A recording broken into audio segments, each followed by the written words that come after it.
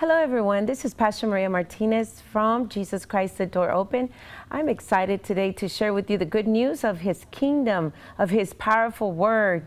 It's so amazing to be able to hear God's voice and understand through His Holy Spirit the message He has for us and the world. And today we're going to be reading out of the 1 Corinthians 13, Verse 13, that is the word He has for us. He wants us to walk in that faith, that hope, and love. But I want to call this message and this teaching, faith in love.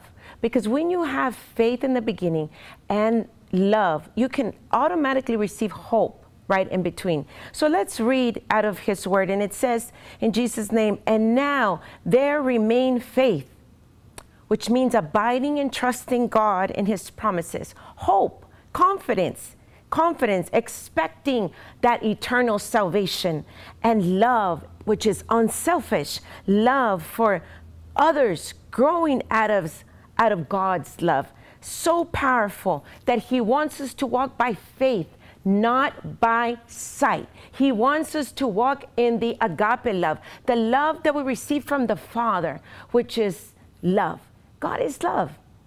He is so much love that our mind does not have the ability, the capacity to understand how much love.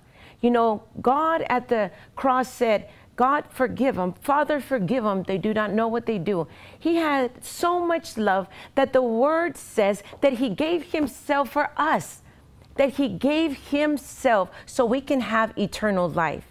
And it's so important for us to know that God wants us not to be troubled. He understands. He was here on earth just like us, and He went through trials and situations. And in John chapter 14, verse 1, the Lord Jesus spoke these words, and He said, do not let your heart be troubled, which means afraid. Do not be a coward. Another translation says in the Amplified, but believe, be confident in God and trust Him. Have faith, hold on to it. See, we all have a measure of faith that the Lord put in us since we were formed in our mother's womb. We all have faith. Even people that say, I don't believe God exists. I don't believe God really loves me. I don't believe God hears me. But when a situation comes to their life, immediately out of their spirit, they say, oh, God, help me. It comes out naturally because God injected a measure of faith in all of us. You know, something that His word says, He says that faith is, in Hebrews chapter 11, verse 1, it's the assurance of the things hoped for, and it's the evidence of the things not seen. We have to understand that we cannot see faith. We have to speak faith. We have to walk in faith. We cannot see it. We cannot hear it. We have to activate it and provoke it when we call on to God. That is how the faith is provoked and released from our spirit when we call on to God because of a situation in our life. As soon as we say, oh, Father, who art in heaven, please let your kingdom come. Right there, the faith is released, and we start speaking to Him in a relationship. You know, we all want to please God. We all want to please God. And that is in Hebrews 11, chapter 11, verse 6. It says, but without faith, it is impossible to please Him. For whoever comes to God must believe that God exists and that He rewards those who diligently seek Him. We need to understand that if we want to please God, we have to believe He truly exists every single day. Every single moment of our life, God exists. He doesn't go away. He's right there, ready to listen to us, ready to have a relationship with us. And when we lose that faith, because it depends on us, we have self-control. When we say, you know what, I'm not going to God. I'm just going to do it my way. I'm going to do it according to my thoughts. And His word says in Isaiah chapter 55 and verse 8 and 9, that God's thoughts are not our thoughts, and our thoughts are not God's thoughts, because his thoughts are higher than all the heavens. So it's important to understand that we have to walk in God's faith, in God's love. You know, there's a story in the Bible, in the book of Matthew chapter 8, and I want to speak about it because, you know, Jesus said these words. He says, I have not found faith like I have found faith in this man. And I said, wow, Holy Spirit, I want to walk in that faith in love, to live that abundant life that God died for me to have. John chapter 10 says that the enemy came to steal, kill, and destroy. It is the enemy that comes and wants to do that. But we have abundant life when we go to Jesus. When we pray, there is power in prayer, in the relationship with Jesus, in the relationship with his Holy Spirit. And the book of Matthew chapter 8 talks about this centurion who came to Jesus and asked him for prayer. And he said in verse 6, Lord, my servant is lying at home paralyzed with intense and terrible tormenting pain. And Jesus said to him, I will come and heal him. Wow. But the centurion replied to him, Lord, I am not worthy to have you to come under my roof. And all I need you to do is say the word, and my servant will be healed. For I also am a man that subjects to authority of a higher rank, with soldiers that subject to me. And I say to them, go, and they go. And to the other, come, and they come. And to my slave, do this, and he does it. So when Jesus heard this, he was amazed. And he said to those who were following him, I tell you, truthfully, I have not found such great faith as this with anyone in Israel.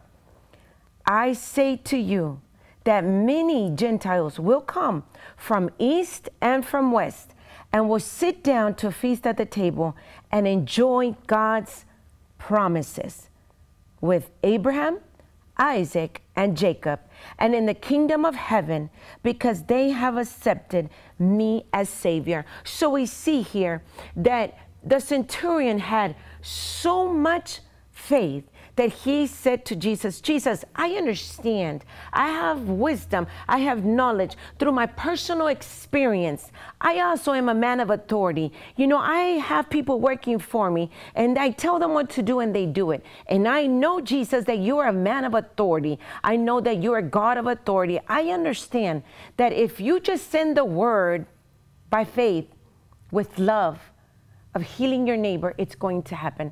See, it's faith not only for the material things or things that are comfortable for us. It is faith where we're going to see the supernatural when we release the faith to do things that make God happy in his heart, which is in reality the blessing of obeying his commandments.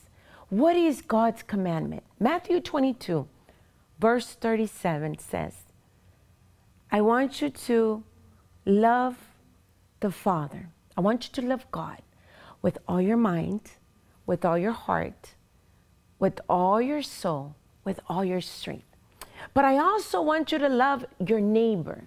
That's anybody around you, family, friends, everybody, even enemies that come against you, anybody.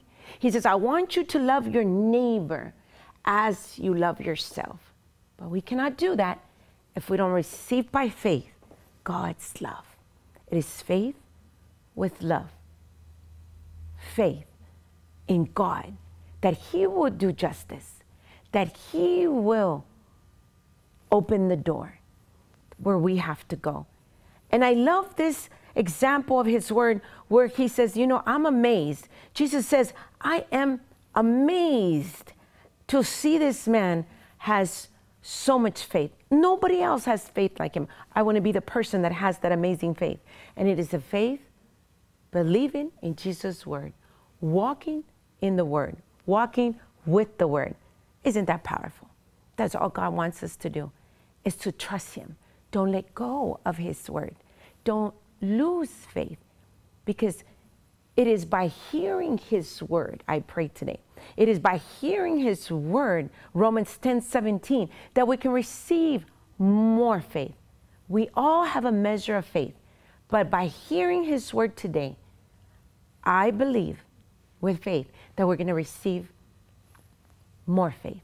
We all want to have more faith so we can fulfill the promises, the commandments that are in his word. You know, he did say, if you love me, his word says in John, if you love me, you will follow me and you will obey my commandments. If you truly love me, I am the vine and you are the branches. And if you obey by faith in love and in hope, but the greatest is love, you will have much fruit. Isn't that powerful? I pray right now that you receive that amazing word. You can do it through Christ, through his word that strengthens you. You have that faith in you. It is being provoked by the testing and the trials. So everything that happens, just receive it. Say, God, I know you have a purpose. God, I know you have a plan. I know this is happening because you're provoking my faith. You're provoking me to pray more. You're provoking me to seek you in your word, to knock at your heart, God. You are provoking me so the manifestation of your glory be released over my life and everyone around me. So I pray today, in the powerful name of Jesus, that the Holy Spirit brings a revival in your spirit, in all of us, that he brings that word faith to life and the word love, that we can go through every situation, trusting the word hope, trusting in him, that he is in control, that he is still on his throne, and that he's here to bless us. In the mighty name of Jesus, amen.